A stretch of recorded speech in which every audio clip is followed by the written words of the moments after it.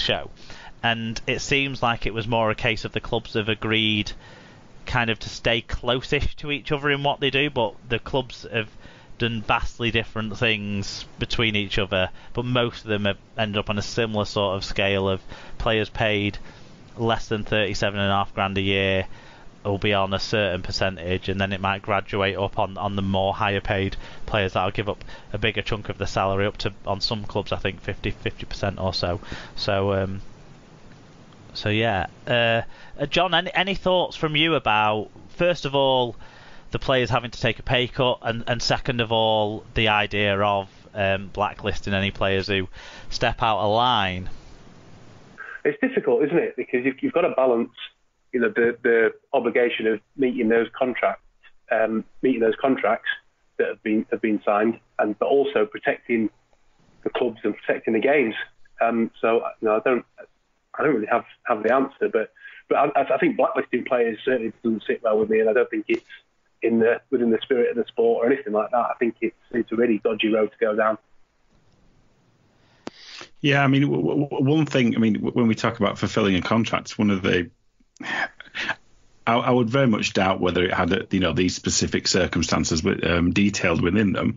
But, I would expect that there's some minimum level of playing kind of dictated within the contract. Usually there's usually break clauses linked to injuries and things like that. Probably not when you're in the middle of a pandemic, but there has to be a level of understanding on both sides in terms of you're not putting your body in harm's way, certainly not at the moment.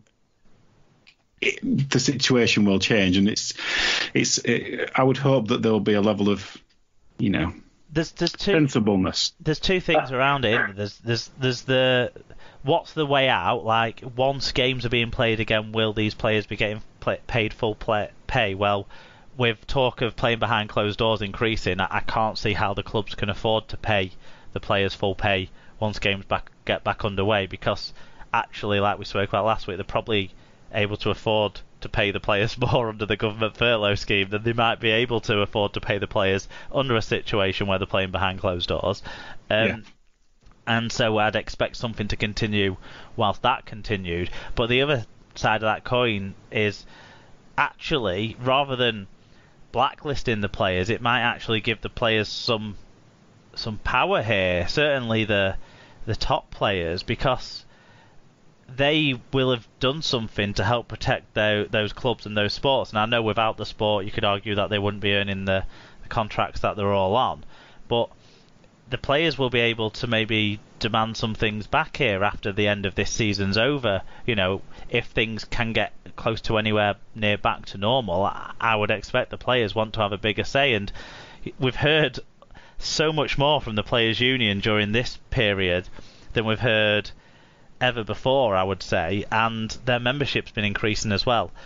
Up to over 80% now of the players are apparently part of the union, which was certainly not the case 2 months ago, 4 months ago, and a number of years ago when there was 2 unions that players could be a part of. It definitely wasn't the case. So I would expect this blacklisting idea, whilst I can understand where the clubs and the sport are sort of coming from in terms of, you can't be privileged to be part of our sport if you're not willing to support our sport during this tough time. At the same time, there'll be other players who'll be wanting to sort of say, we're the product, without us you won't have the fans, and we've taken a big decrease in our pay here during this period. It's very complicated and gonna get political, it feels. Yeah, there's no easy solution to it. The only thing you hope is that whenever you're into any kind of discussion about it, that you do it in terms of it's the success or the survival of clubs, and the continuation of play is in everyone's best interests. I suppose this is the part of the show to talk about with the idea of everyone's best interest part, the relaxation of the minimum salary rule. That's also been talked about, which relates to player wages, but also relates to the salary cap. So basically, players would have to be paid a minimum of £15,000 in their salary to been able to play in a Super League salary capped match, which I know loads of people have talked about a minimum wage for rugby league players for a while, and maybe not realised this clause was necessarily in there in the operational rules. We love a good operational rule on the Super League, but we're not going to read it out in full. But basically, this is kind of going to mean that some of the younger players in the back end of these squads, some of the reserve players who had just signed on reserves contracts, some of the under 18s players that had just signed on academy contracts, ordinarily wouldn't be paid enough to be in the Super League side, but they might need to use these players in this season if it's going to be this condensed season with more games per week and things like that. Or even if the other alternative that people have talked about, that some players might go to the NRL on short-term deals, leaving the Super League clubs needing to scratch around the back end of their squad for some players. That's something that's a changing picture. Now, I would think that the Players' Union, again, would be interested in if that's going to get relaxed in the short term, how do we make sure that we see something that returns the favour to the players in the medium and longer term? Alan, what do you think about relaxing that rule? It feels like you probably have to. At the moment, there are so many unanswered questions about the length of the season and the provision for, we know some things about, that there will be no reserve season. So we know that those players would be kicking their heels otherwise if the season was to be, if many of the games were to be cancelled. You feel like there needs to be some kind of bones put on things before you can start to answer some of these questions. They need to kind of say, well, we're working to an assumption of a 22-game league or a 20-game league or whatever. At that point, you can then say, well, you can knock things like short-term NRL contract conversations out the window because, you can start to say these things. I would argue at this point there needs to be some clear outlines of what they're working to. Other sports are starting to do this. Cycling has done it. Formula One has done it. And I know these are global. But the NRL has done it, haven't they? Sport. What's that? Sorry. The NRL have done it as well, haven't they? So exactly. Yeah. A lot of sports have started to set out their approach or a potential way forward, and at the moment we're still working in the fog. Have other sports in the UK? Sorry, Alan. Have other sports in the UK been able to put that forward then, or because? I think the Premier League and the Football League, it sounds like they're close to putting something together. But yeah, you're right. I don't think any of our sports have necessarily put together what they're going to do, have they?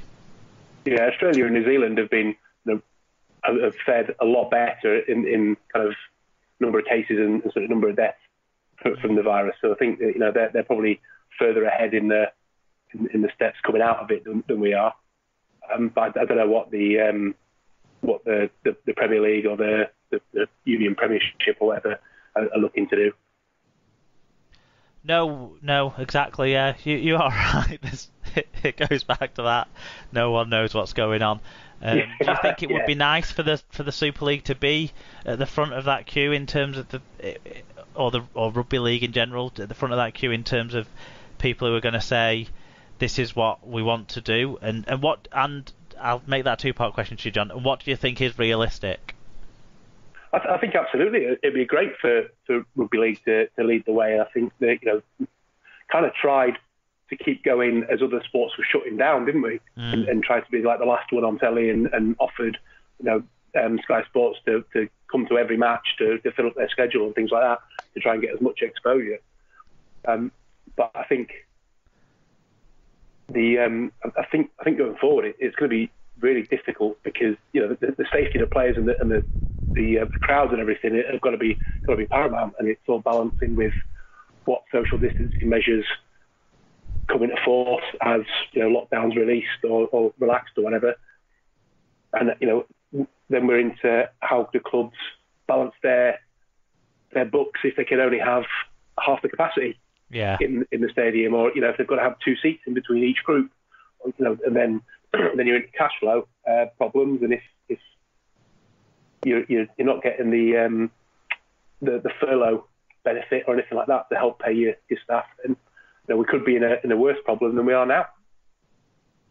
Yeah, there's people like Neil Hudgell coming out giving sort of doomsday warnings, and and then you've got Ralph Rimmer coming out being very confident that everything's going to be almost the same and everything's going to be completed. It's somewhere between the two probably in reality, but it is really uncertain, isn't it? So maybe we should stop speculating and maybe we should just get into the factual and talk about some news from around the world of rugby league. What do we think?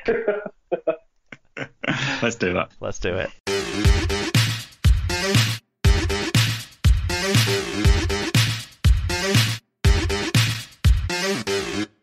So here we are, moving on to the news, and this week in coronavirus, unfortunately, a regular slot on the show now. So on the 21st of April, it was announced, to no one's surprise, at the Super League's Magic Weekend event scheduled for the 23rd and 24th of May at Newcastle, has been postponed because of the ongoing lockdown. The league still hopes to revive the event once the game returns to action and, quote, all options are being considered. Shortly after the announcement, broadcaster Sky said they would broadcast a number of classic Magic Weekend games over the weekend in place of live action. In total, 9 hours of games will be shown on Sky Sports Arena, which include Huddersfield Salford from 2012, Wigan Leeds from 2014, Hull KR against Hull FC from 2012, Castleford Wakefield again from 2012, St Helens versus Warrington from 2013, and Bradford versus Leeds from 2007. And how bloody dare they show that match? How bloody dare they? They only need to show the last, of game time, the last 3 seconds of game time. but 2012's Magic must have been fucking brilliant. I barely remember it. Well, I was going to say, how many beers in were you at that point? That's the real question. I wasn't at that Magic Weekend. I think, actually, do you know what? Magic Weekend wasn't something I regularly attended until 2015. So, yeah, but I was definitely absolutely smashed for that Wigan Leeds game in 2014. Was that the Danny Maguire runaround obstruction no try, or was that a different one? I can't remember, but I was smashed anyway when it was on. Yeah. I can't. It's not one that I particularly recall that year. No. I'm not sure. I've tried to block him out after 2007 in many ways, but anyway. It'll be entertaining for some people. You can see Steve Ganson's greatest shame, but, he's had his moments, hasn't he? The whole KO Hull FC one wasn't the other one, was it? Was that the other one with the video ref? Or was that later? It was definitely one of the Manchester ones. I'm completely guessing. I'm guessing it was later than that. I think 2012 was back at Millennium Stadium, weren't it? Manchester was 13, 14, 15. Yeah. I'll believe you. Ish. I might be wrong. And it was also announced by the RFL that they are cancelling the 2020 Summer Bash. It was due to take place at Blackpool, as it has in the previous few years, on the 30th and 31st of May. The RFL said they've not totally abandoned the concept of playing a round of fixtures at a single venue in 2020. Supporters, such as myself, who have bought tickets, will be contacted about a refund or exchanging the tickets. I haven't had anything yet, by the way. While fans who bought tickets from clubs should contact the club about a refund. Well, if they're contacting you about tickets for another rugby league event, we don't know which ones are going to not be cancelled this year. It's basically going to end up everyone getting free tickets to the Challenge Cup final if that goes ahead, because the Ashes look less likely. It is difficult. I mean, at the moment, I'm quite happy for them to hang on to the money because they bloody need it. And then I guess we'll see what happens, as you say, if and when things get confirmed into the calendar. But yeah, it's disappointing because it's a good weekend. But I hope Sky are going to show classic Summer Bash games on that weekend. as well as what they're doing for the Super League games the weekend before, because there's been some classic Summer Bash games.